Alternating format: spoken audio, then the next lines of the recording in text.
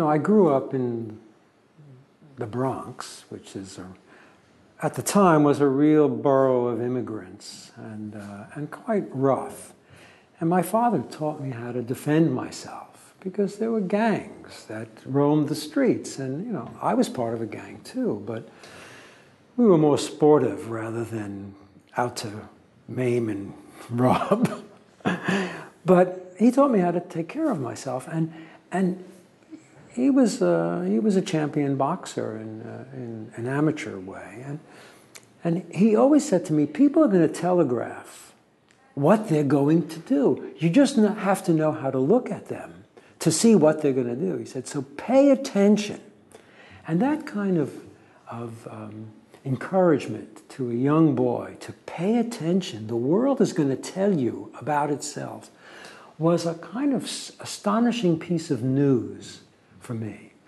And although I learned how to box and protect myself and look for an opening, really what my father was telling me was, if you look at the world, you're going to see things that you have an innate understanding of, and they will validate your understanding, and you will, over time, learn to find the harmony between your inner thoughts about what might be happening and the actuality of what does happen.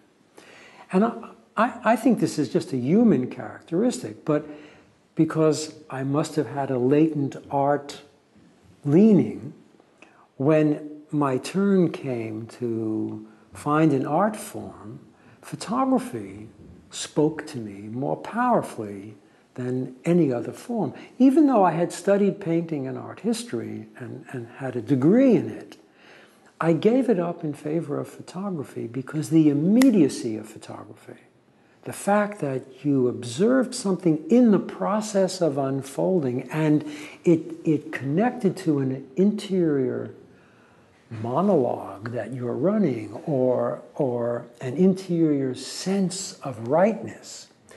And one can't too easily put aside this harmony of feeling and observation, because it's that alignment that validates again and again your sense of where you need to be in space, when you need to raise the camera to your eye. All of this, I believe, is part of how we form our identity.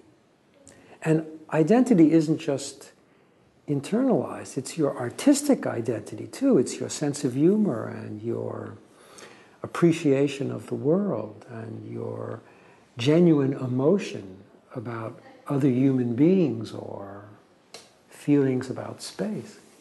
So my innocent pop's commentary went in much deeper. And I think it's wonderful about parents and children is we do get really good advice from our parents, but we don't always know when it's coming and how we're going to use it later on. So I thank my pop for his generosity, really.